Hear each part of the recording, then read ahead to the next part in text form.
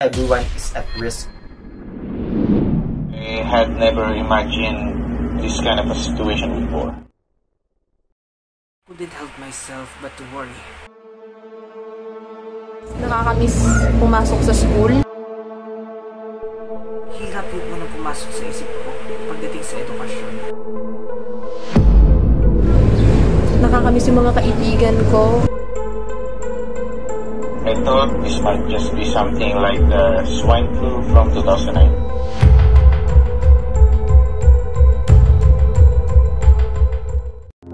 San Pablo Colleges and Central Student Government presents Invincible Victors versus Invisible Virus.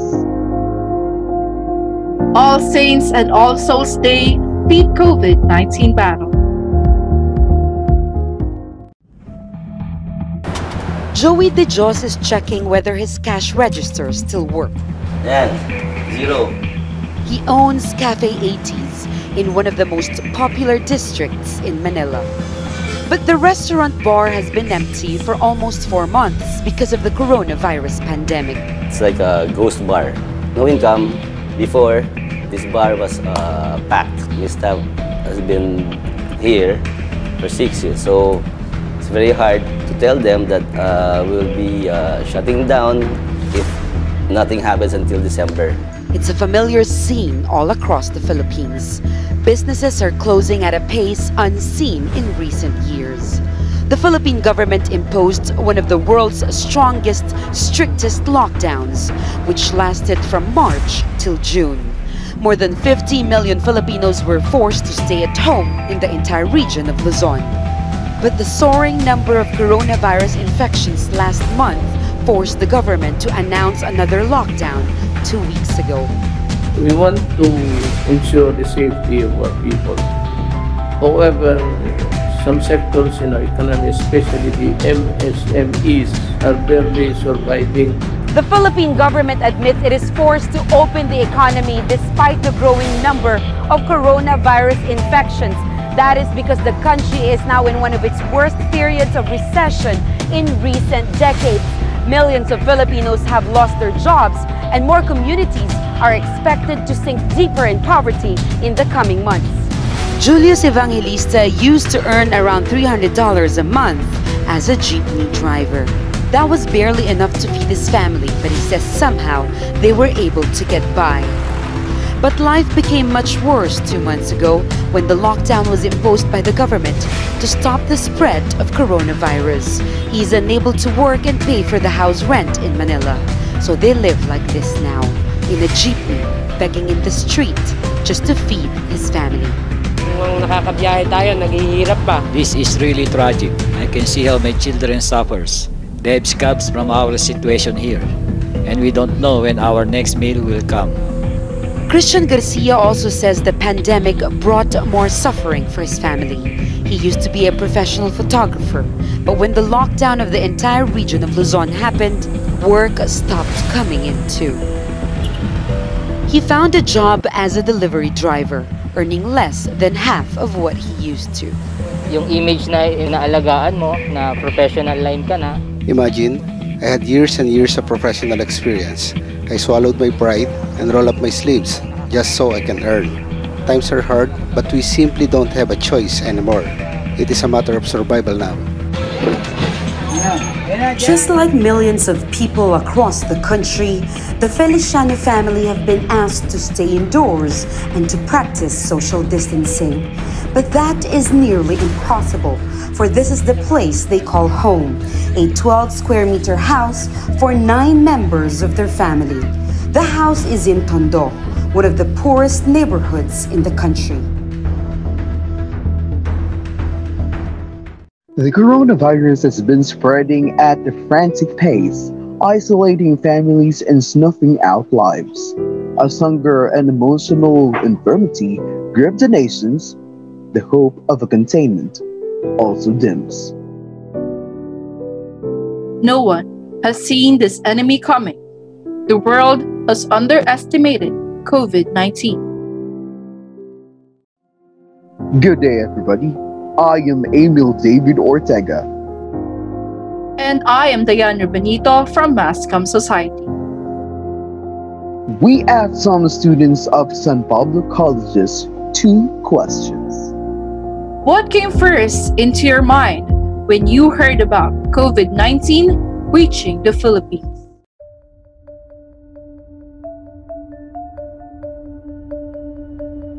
When I heard about COVID-19 has reached the Philippines, one thing that came first into my mind is everyone is at risk of being infected by the virus. Not only myself, but also my family, as well as the larger community outside our home. So, noong una ko siyang narinig way back January 2, the first thing that came to my mind was the safety of my family. Kasi my dad and mom's workplace requires them to interact with a lot of people. And we all know naman that COVID-19 is a contagious disease. Yung brother ko and my little sister are still students. So basically, lahat talaga kami sa pamilya ay exposed outside, which is normal until this pandemic happened. First, nandun yung takot and yung frustration siguro sa government natin kasi what if mas pinaaga pa nila yung pag-implement ng travel ban? Siguro things wouldn't have turned out this way. So my time stopped last March when our president declared that our country will be placed under quarantine. Nung una, masaya. Siyempre, as a student, parang, wow, napaaga yung bakasyon. Then, na-miss yung finals, yung mga dapat gawin, na schoolworks. Pero habang tumatagal siya, it starts to get boring and tiring kasi paulit-ulit lang yung nangyayari. To be honest, I never imagined na tatagal yung quarantine for, 7 months na ba? Or 8 months? Nakakamiss din sa labas, nakakamiss pumasok sa school, nakakamiss yung mga kaibigan ko, lahat. And even kapag yung times na nag-celebrate kami ng birthdays ko with my family sa labas, yun, na-miss namin yun this year. And lahat ng plano ko nasira, plans ko for my studies, the plans I made with myself and with my family, lahat yun na-delayed, and yung iba pa nga ay totally na-cancel na. Our safety. That was the first thing that came to my mind when I heard about the COVID-19 has reached here in the Philippines. At first, it was so difficult for me because that time, my dad was still working in abroad and my mom lives in Quezon province with my younger brother. So that means I'm the only one who lives here in the Philippines. So I prepared myself physically and mentally, especially when I found out that the total lockdown will be implemented by our government. So I couldn't help myself but to worry about my mom, my dad, my younger brother, knowing that the virus is a serious threat not only to our physical health, but to our mental health as well. Living through a global pandemic is not necessarily something I thought would ever happen in my life. I think that goes for all of us. It's a strange experience and everyone is being affected so differently. I remember hearing about the coronavirus, where it originated from and how there was someone with the virus in the Philippines. I didn't think too much of it. I thought this might just be something like the swine flu from 2009. When the World Health Organization declared a global pandemic, that's when things changed for me mentally. I had never imagined this kind of a situation before. It's something I had only heard about from history books. I think every day we are still trying to wrap our heads around it all. How do you calm yourself every day, knowing that COVID-19 has no definite end? I calm myself through being optimistic and see the bright side in these darkness times. I also practice myself of doing the health protocols and guidelines in order to minimize the probability of being infected by the virus. I guess I calm myself by staying at home kasi the safest place naman talaga sa panahon ngayon ay sa bahay. Though nandun yung thoughts na nakakamiss gumala, gusto kong lumabas. Mas nanging ibabaw pa rin yung sa bahay na lang ako, mas safe. Ayun nga, I have improved my personal hygiene as well as my self-discipline na rin. Kasi para sa akin, as long as sumusunod ka sa protocol inside and outside your premises, mas mafe-feel mong safe ka, diba? Mas nagiging kalmado ka na, hindi ako magkakaroon ng COVID, hindi ako nakahawa or anything. Also, I keep myself busy, like ginagawa ko yung mga modules ko, yung hobbies ko na nagagawa ko dito sa bahay, and anything, para hindi ko maisip yung COVID talaga. Then, sa tingin ko naman, matatapos din yung COVID. Not now, pero soon siguro kapag na-utilize na yung mga bagay na dapat gamitin, pag nalagay na yun sa dapat nilang kalagyan, as well as yung naging successful na yung mga researches ng mga scientists sa pag-discover ng vaccine, then everything will be back to normal, hopefully.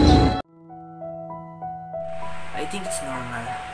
It's normal to get panic, especially when you heard about the news, about the latest COVID updates. We can really avoid it. For me naman, I have a lot of effective ways para mapakalma sarili ko. Like, nagpo-focus ako sa online class, self-study, and also social media. Because in social media, there's a lot of stuffs and videos na nagpapasaya sa atin na hindi natin may aakila kahit kaunting oras lang, nalilimutan natin ang problema na idulot ng COVID-19. Dahil sa mga nababasa natin na patuloy pa rin yung pagtaas ng cases sa bawat lugar, hindi natin yung may itatago.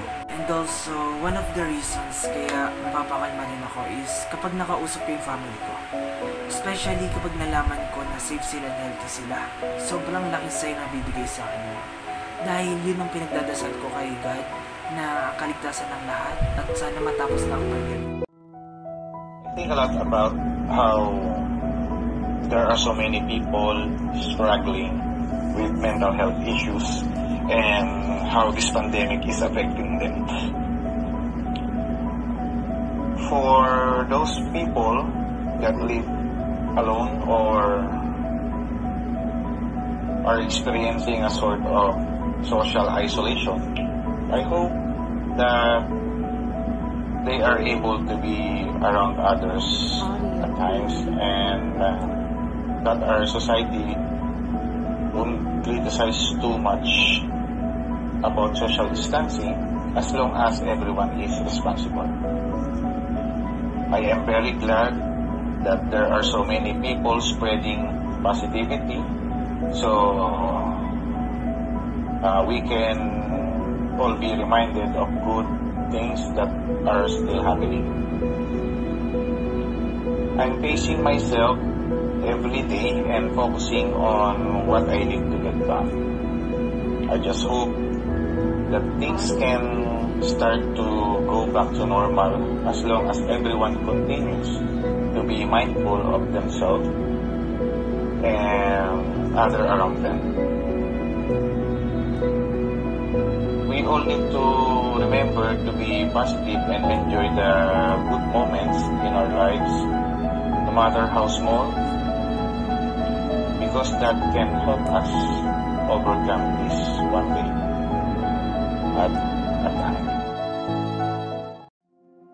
But today, as we commemorate our saints and beloved deceased loved ones, whom we called our angels, let us be reminded that they are always beside us.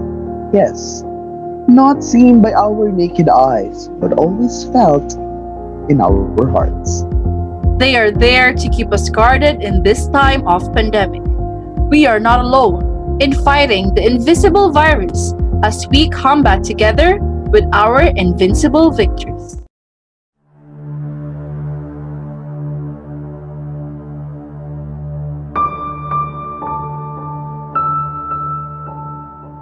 All Souls Day is a holiday of the Catholic Church that celebrates the faithful departed. In Catholic belief, the faithful who have died in God's grace, but in a state of attachment to sin, must be cleansed before they can enter into heaven.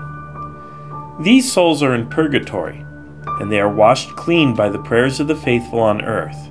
All Souls Day is celebrated in the Western world on November 2nd, and it is a day of prayer for all those who have departed. It should not be confused with All Saints' Day on November 1st, where Catholics honor those who are believed to be in heaven. All those who enter purgatory will eventually enter heaven once their souls are perfected. Prayers for the dead dates back to Jewish tradition as described in the Old Testament. In the second book of Maccabees, a day of prayer for the dead was set aside. All Souls Day was established as an annual tradition in the medieval church, and it has been celebrated ever since. In the Eastern Orthodox Church, there are several such days, mostly celebrated on Saturdays throughout the year. Protestants are generally opposed to such celebrations on theological grounds. It in fact was the debate over the souls of the departed that started Martin Luther's heresy and led to his omission of all references to prayers for the dead from his Protestant translation of the Bible. This is why there are fewer books in the Protestant Bible than the Catholic. In some parts of the world, such as Latin America, All Souls Day is celebrated on this day.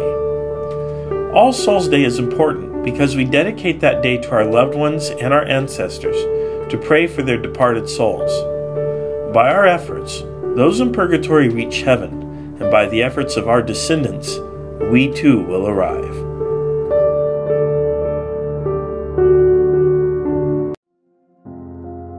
We also got the chance to interview the St. Pablo College's chaplain, Reverend Father Loreto Soto II. Hello, magandang gabi po. Good evening. Una sa lahat po, kumusta po kayo? Okay naman dito, kahit medyo malungkot. Okay lang. Siyempre, nandun naman po si God along with you, tsaka po sa yung mga alaga. Guardian angels. Let's move on na po sa ating mga questions since this is a very brief interview. By the way, Father, thank you so much po na binigyan niyo po kami ng time ngayon, lalo na't medyo mahirap po yung communication natin. Nabigyan niyo pa rin po ng oras ang SPC to conduct this. So, moving on to our first question, Father, why do we need to commemorate All Saints and All Souls Day? There's no need to commemorate all this because it's part of, there's only one church, but there are categories in the church of being a church. We have this suffering church, triumphant church, and then the other one is the journeying church. I forget exactly the term for that, but the triumphant church are those people who belong to the church who are already enjoying the rewards of heaven. And then the suffering church, they are the people who are already bound to heaven, but then again, because of some sins or some of the blemishes that they have when they were still here on earth, for a reason that only those pure can enter heaven, they should undergo the purgation or purification. And then we are the church, the journeying church, and we will, all those who are alive and have received baptism belong to that. So in order for us to manifest our communion with these two churches, the triumphant and the suffering church, we commemorate the saints and all those who are also undergoing purgation, because we are only one church and we show communion to them. So it's only fitting that we remember them, so that what are the purposes of remembering them? Of course, for our own good also. So we know that these people who are already enjoying heaven, who also, while still living here on earth, we should strive hard and to persevere in our faith.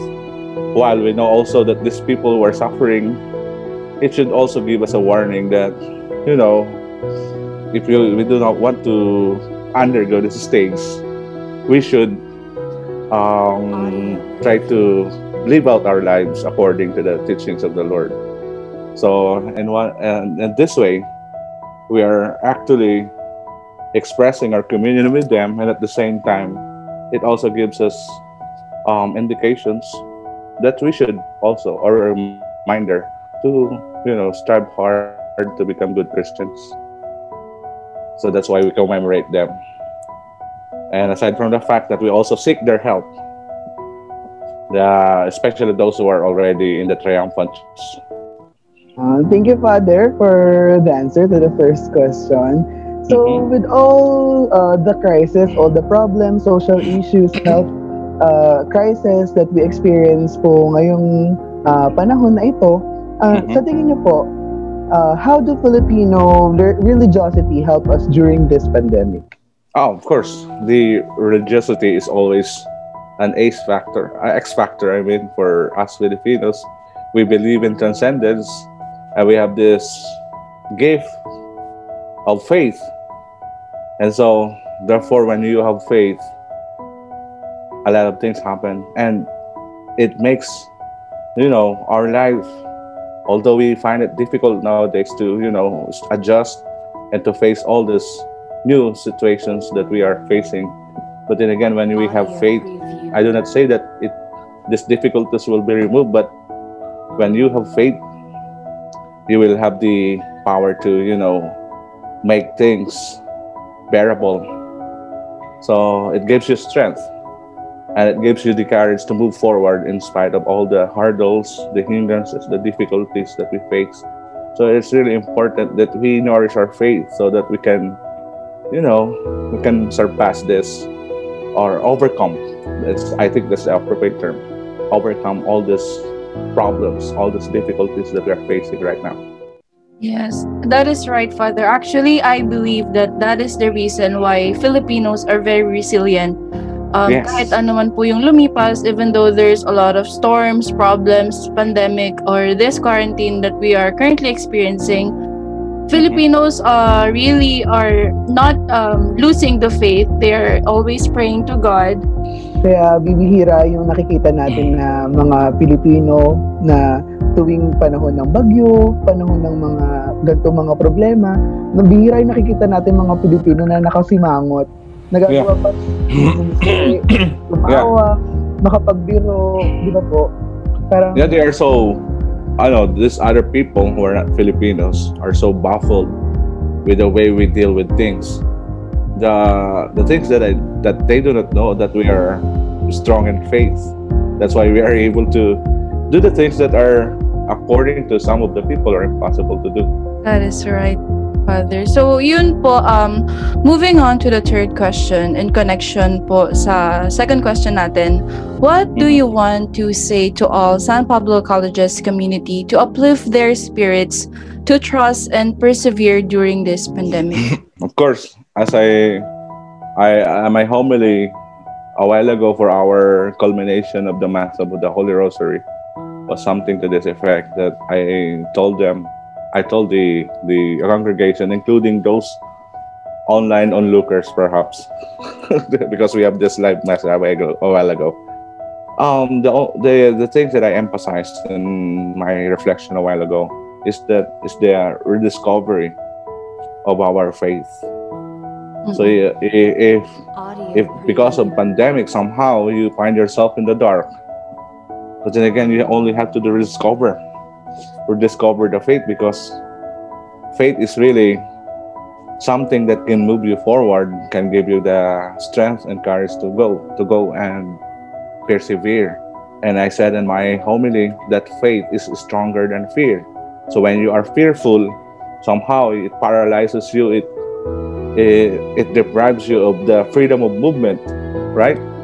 So when you have your faith, and I said that faith is stronger than fear, somehow the fear, although it will be there, it will remain, because we are human beings and it's part of our being to fear. But then again, when we have faith, as I said, a lot of things will be overcome when we have faith. And I said, I can say this to the San Pablo College students, that when you are finding yourself in the dark, and when you are in doubt, when you are anxious, when you are fearful, just remember that there is one Lord that you can reach out your hands to. And I said in my homily a while ago that when you reach out to God, when you try to reach out the hands of God, He will not only reach out your hands, but He will definitely embrace you. As part of the commemoration, the Central Student Government conducted various competitions. Face mask making competition, face shield making competition, and personal protective equipment.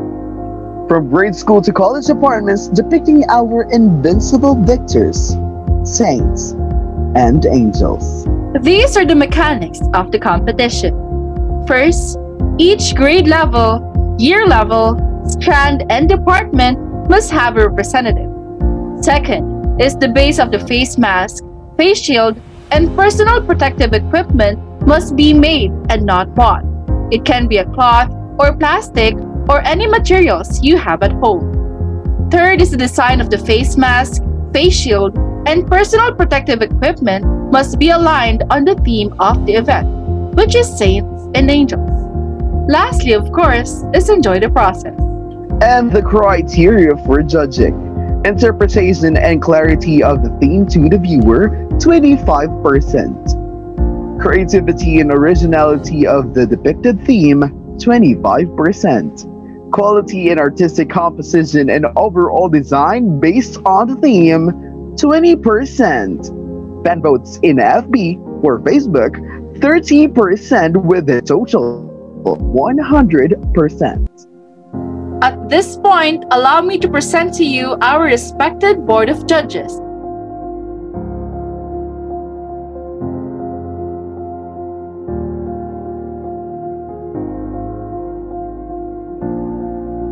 Without further ado, here are the videos of all the SPCians who sent their entries. My name is John Bernard Leo Quintal Carte. I will make San Roque face mask.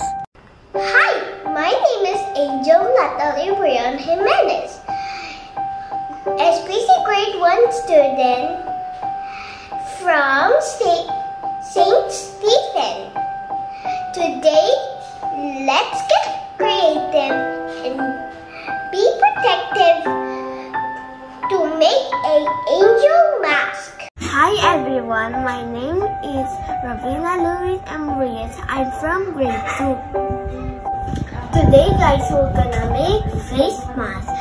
Hi, I'm Alessandra Dominic Villanor from grade 3 St. Benedict. Hi, I'm Lamarcos Emilio Filon. I am grade 4 student from San Pablo Colleges.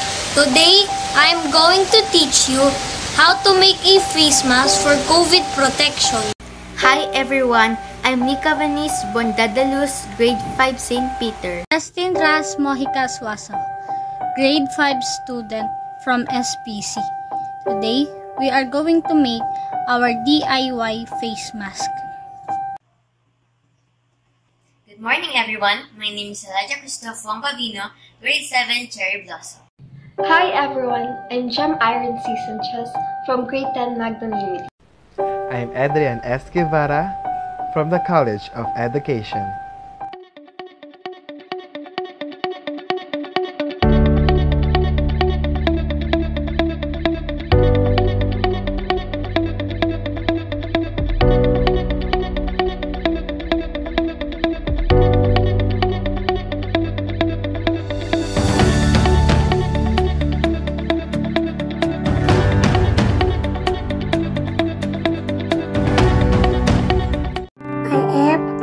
SPCians. I care, chooses, and Mama Mary's loves you. I am SPCians and I care. Jesus loves you.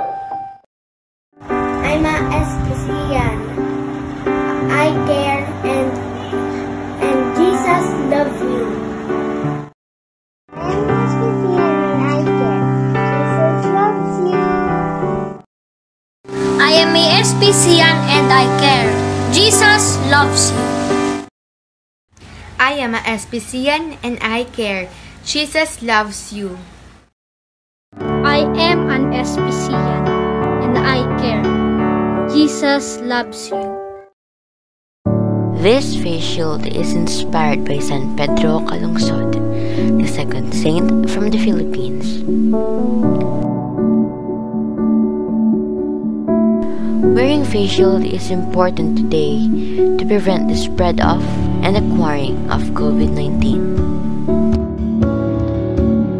As Pedro Calungsod ministered at a young age, I think being part of the prevention of this virus is also a ministry I can take part. Let us see San Pedro Calungsod as an example of not being hindered by our age or any circumstance from sharing God's words.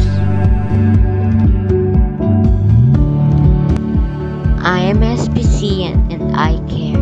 Jesus loves you. Face shield is the new normal necessity that we shouldn't forget to bring when going outside.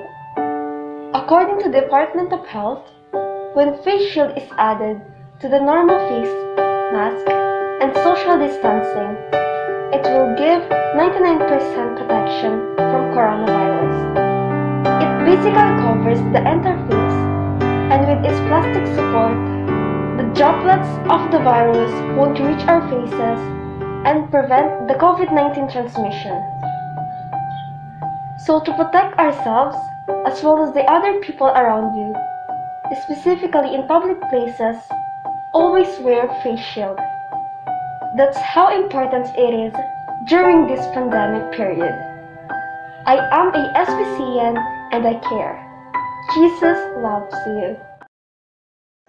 Amidst the pandemic, our modern heroes are fighting without any fear and doubt. They stood up every day with strong determination in their hearts. It has been really tough, but they never get tired protecting us. With that, we sincerely salute all the frontliners around the world. Maraming salamat po at mabuhay kayo. I am an SPCian and I care. Jesus loves you. There we have it, SPCians. Here are the important dates we marked down to make these competitions happen. The date of announcement to student, October 9, 2020. The date of submission, October 6, 2020.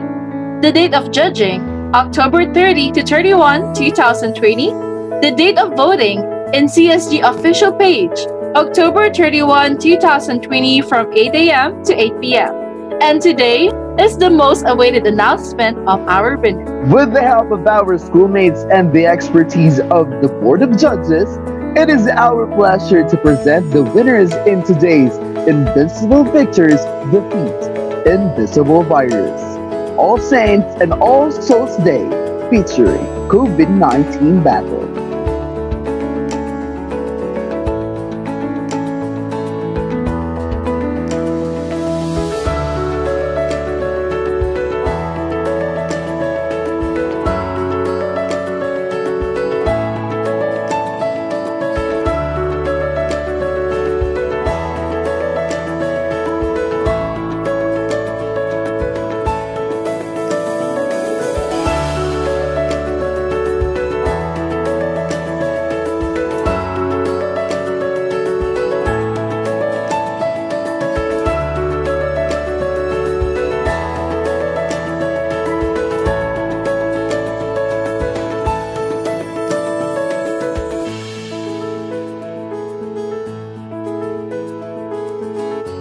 Congratulations to all the winners.